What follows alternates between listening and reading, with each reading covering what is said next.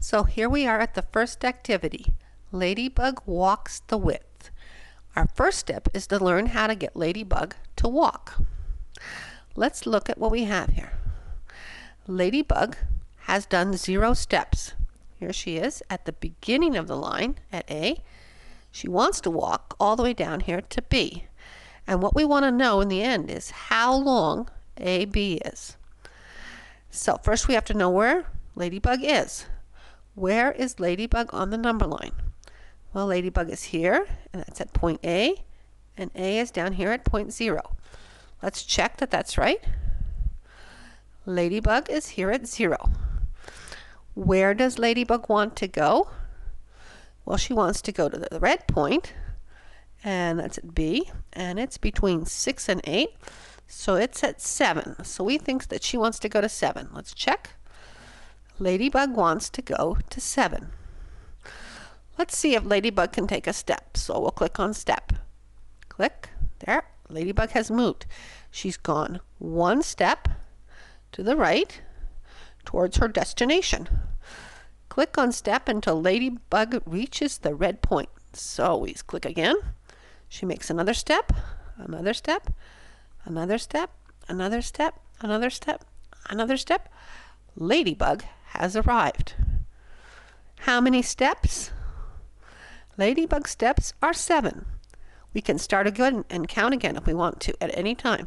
If we get lost counting. 1, 2, 3, 4, 5, 6, 7. Ladybug has arrived. So this activity was just getting Ladybug to walk. Now we click on next. In the second activity, Ladybug walks the width. We're going to choose Ladybug's destination. So the first thing we do is move red point B where we want Ladybug to go. So we click. We might have to click twice. And then we can drag B where we want it to go, back and forth. Can't go to the left because we're only counting to the right. So let's say we click it here. So how far does Ladybug have to go? Write down our answer. So we would think about how long AB is, how far Ladybug has to go. We could count spaces. Ladybug has 1, 2, 3, 4 spaces to move. Or we could count Ladybug steps when we do them. Click step to count the steps. So 1 step, Ladybug's moved 1. Ladybug moves 2, 3, 4. So from A to B is 4 steps. So the length of AB is 4. And the question is, you have to think about what did you say here, and if you got the wrong answer, why it might be wrong. And you look and you check these things, and it tells you to click here if you didn't get the right answer, and why you shouldn't count this mark. Okay, and then we go on to the next activity, and we'll talk about thinking of an easier way to do this than counting the steps, right? So Ladybug walks the width. Is it boring to count steps? It is when they get to be a long number of steps. Let's move it way over here. That's a lot of steps to count. So how far does Ladybug have to go? Write down our answer. So let's count our steps.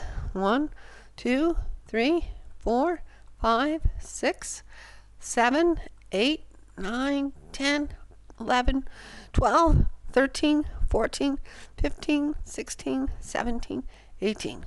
Long way to walk. How could we calculate this without counting steps or tick marks, both of which is very boring?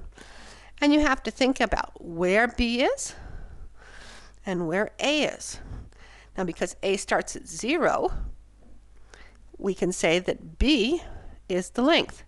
18 steps it took us. Let's see if that works all the time. And that's how you would check things. You can reset it and move B. See if that works. And you can check your lengths. And you can try to find a formula when A starts at 0. Now the next ones are going to move A. Make it a little bit harder.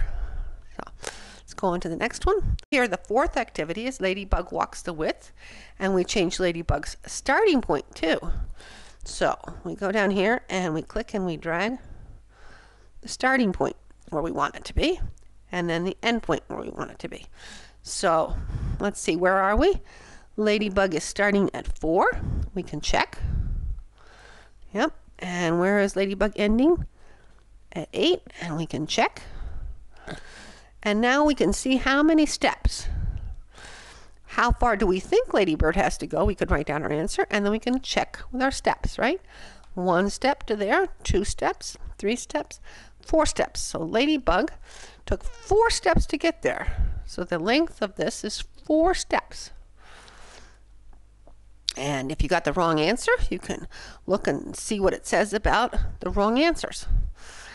And so then the next step would be to work on a formula for this so that we don't have to count, because if Ladybug starts, let's say, here and then goes all the way to the end or even farther, but this one is only set up to go that far, how do we find out how far Ladybug went?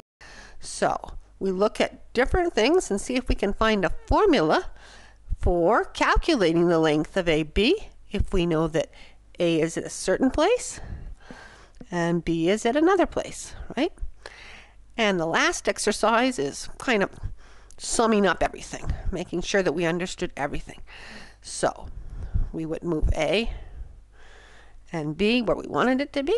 So here A is at 4 and B is at 7. So if we forgot the formula, it'll help us think about the formula here. And then we can make a table and see that it's exactly right how far we have to go, and see that our answer is, the length is 7 minus 4 equal to 3. And we can measure lengths without any problem. This has been a demo of Ladybug Walks the Width, learning how to measure lengths. My name is Linda Fahlberg-Stojanovska, big mouthful there. I created this program using a freeware called Jargebra. So this program is completely free. You can download it, use it wherever you want to. There's no problems with it. I will give a hot link here, but here is a whole link.